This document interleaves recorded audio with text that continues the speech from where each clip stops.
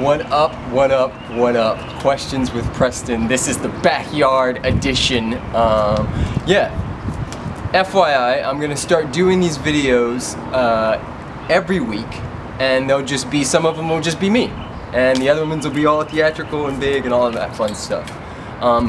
So today is about how the universe can only do for us what the universe can do through us.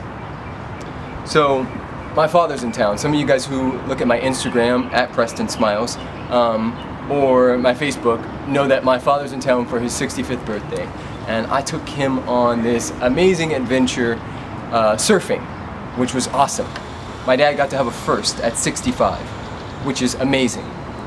But anybody who knows anything about transformation or trying to lift your vibration and actually be in alignment with who you are, know that when your family come in town, that is the ultimate test. Because your family usually hold you where you used to be. You're always little Preston to them, or little Josh, or little Kelly, or whatever. And however you used to be when you were younger, they hold you there. Or they attempt to hold you there.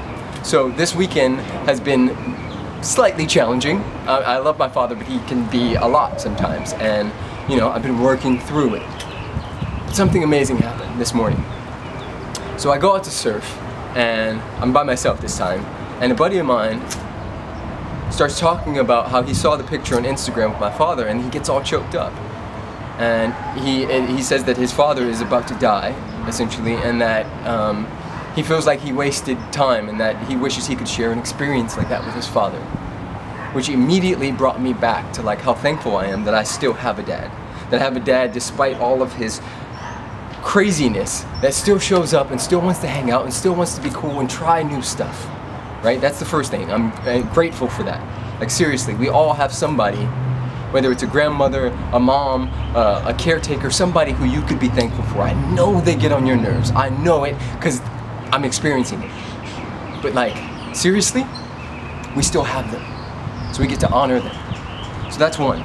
Two, I get out of the water, I come home, I'm, you know, being nice to him and like having a good time, and we decide that we're gonna go to this cafe.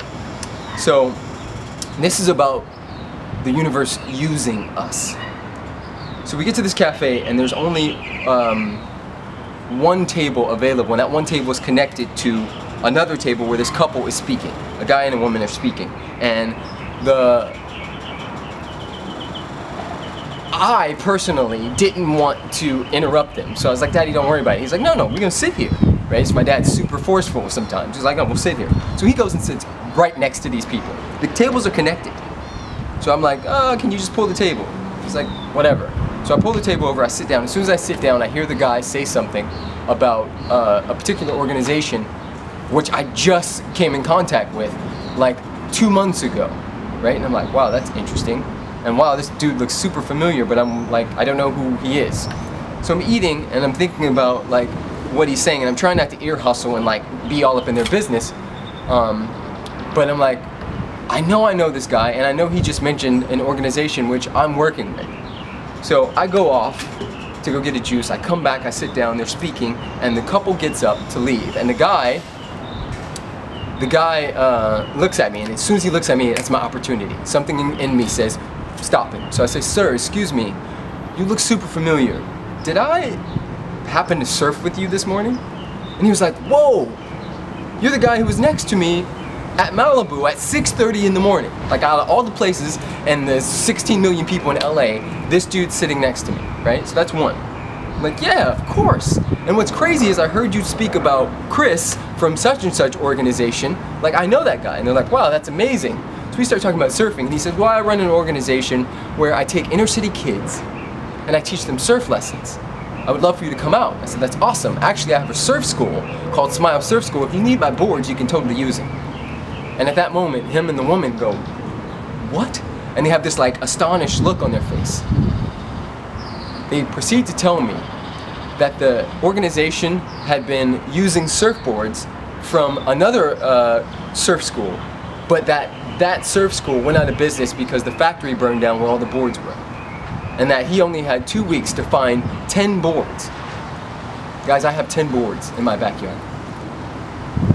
The universe was using me to be an angel, to be a gift, to be a present for somebody else, to be a blessing for someone else.